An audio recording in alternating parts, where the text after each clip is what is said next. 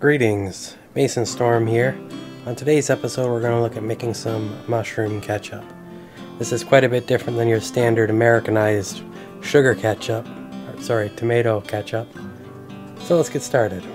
I have 1 teaspoon of garlic powder, 1 teaspoon of onion powder, half a teaspoon of cayenne pepper powder, some nutmeg, half a teaspoon of black pepper, half a cup of vinegar. I'm using white pickling vinegar, but you can use more mild stuff if you want. And of course we need our mushrooms. These have already been prepared, and I'll show you the process to do that. So I have a couple tablespoons of salt and a rather large package of mushrooms. It was like 780 grams or something like that, so more than a pound, but not quite 2, but 2 would probably be fine, nearly a kilogram.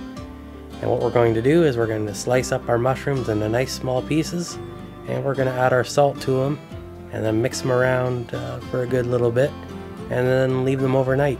And that's going to draw all the juices out of the mushrooms. Now, some things to note about this: if you really want to wash your mushrooms, wash them and then dry them. You don't want to use wet mushrooms for this, because you're just going to have the water from washing them, and that doesn't really have the same kind of flavors. So if you wash them, dry them off, then do your whole process, and then you'll be all set for having fantastic mushroom ketchup. And here we are in the future. So I got my pot on the stove. We're going for a medium heat. We just want kind of a simmering action. And now we'll add our mushrooms. And as you can see, there is a lot of juices in these mushrooms.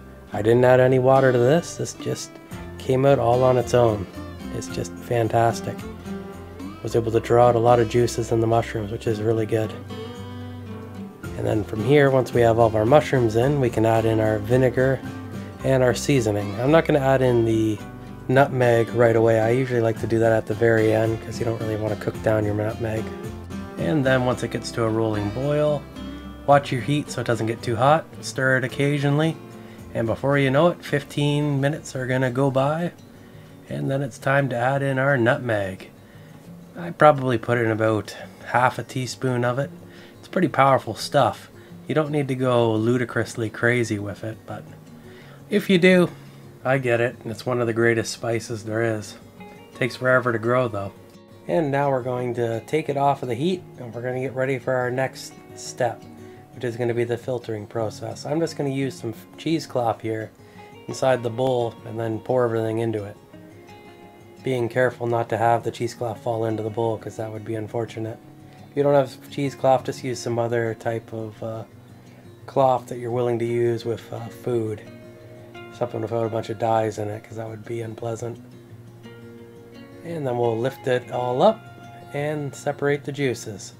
It's still really hot, so I kind of let it sit inside this other bowl here for, I don't know if it was like 20 minutes or so, but cooled off, so I'm able to squeeze out more juice from the mushrooms.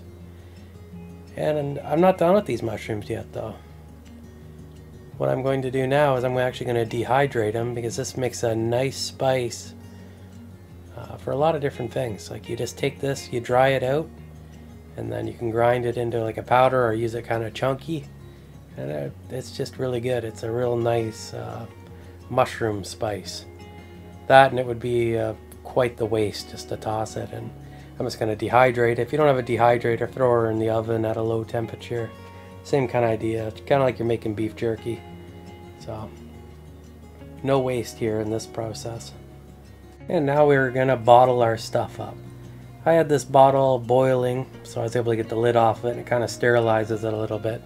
It'd be better if my mushroom mix was boiling at this point in time, but I expect it to have a decent shelf life. I mean, it's vinegar and salt, so it should last pretty good. But if you really want it to last a long time, boil your bottle, boil your mixture, boil your cap, and boil it all together, and that should make it last a really long time. The other thing you can do is add horseradish in the final step here, and that kind of acts as a little bit of a preservative as well. But I'm not expecting this bottle to last that long. I'm going to use it up because it tastes so darn good.